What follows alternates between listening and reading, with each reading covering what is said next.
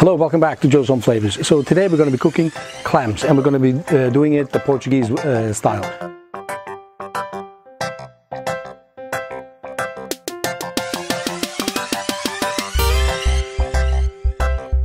If you ever visited the Algarve before, you probably have tried this way of cooking clams.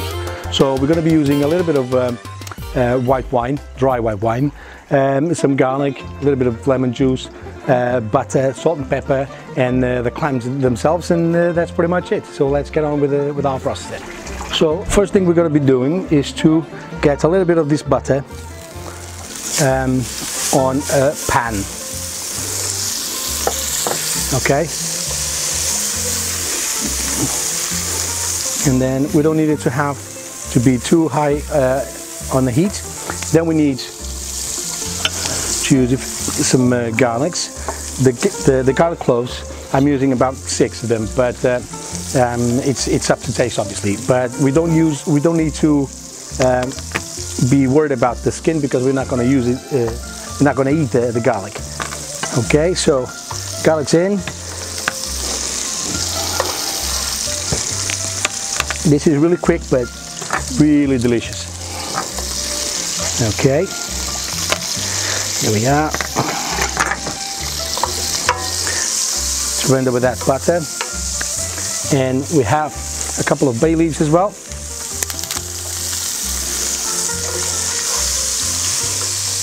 And our clams should go in right now.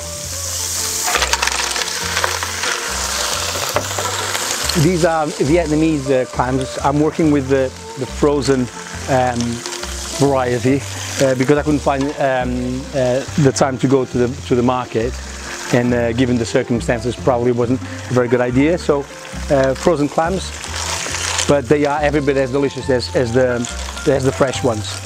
So I've thawed them before in cold water, and then obviously get rid of the water, and then we use it for our cooking. So this is going now. Now we can cram up the heat. Let it get a little bit of temperature on those clams, just on the butter. In the meantime, I'm going to use some of that parsley, stalk and all, just to give it a little color. Just roughly chopped. Okay.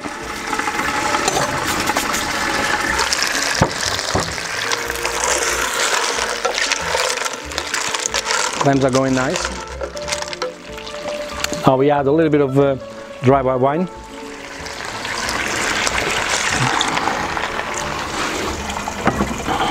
Okay.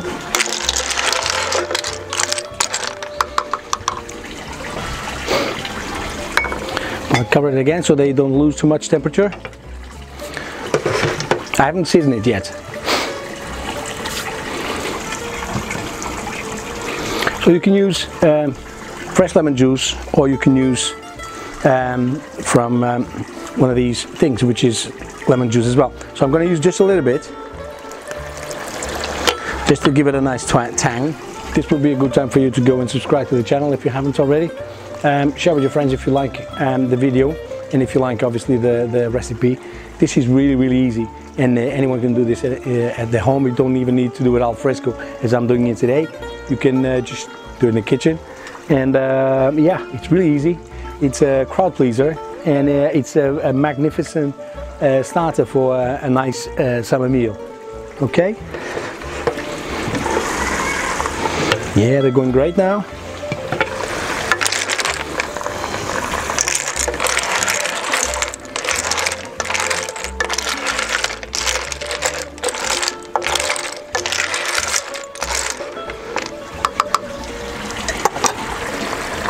I'm going to season it now with the salt.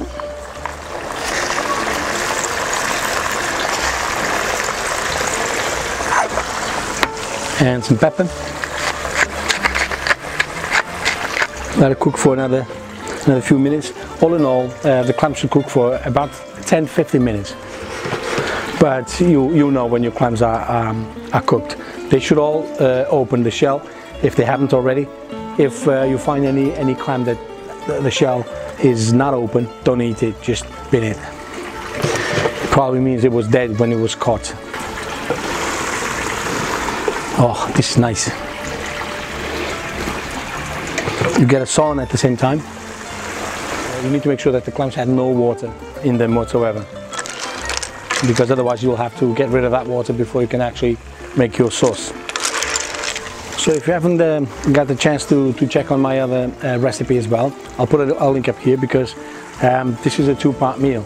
So this is the entree, so this is the starter, and then the main meal.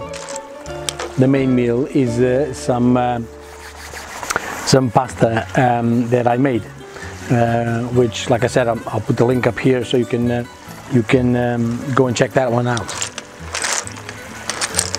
It's a classic carbonara with the fresh pasta, homemade pasta. So also on that one you can see how homemade pasta is done and how easy it is.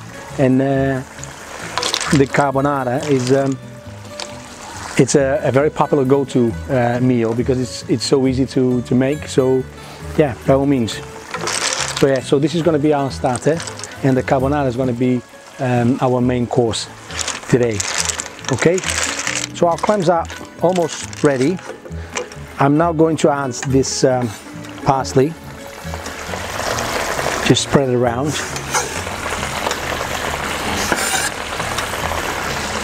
Like that.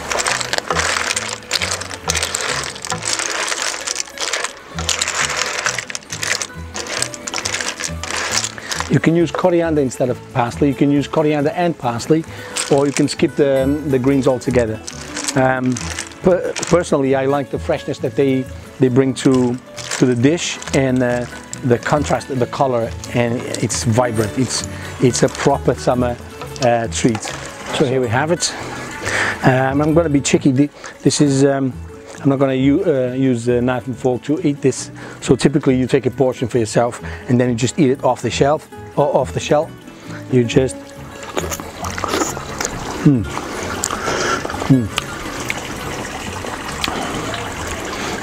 How's it going?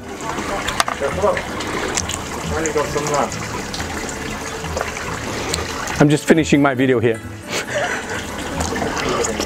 So thank you very much for watching. Give me a thumbs up if you can, subscribe to the channel if you haven't, and I'll see you on the next one. Enjoy.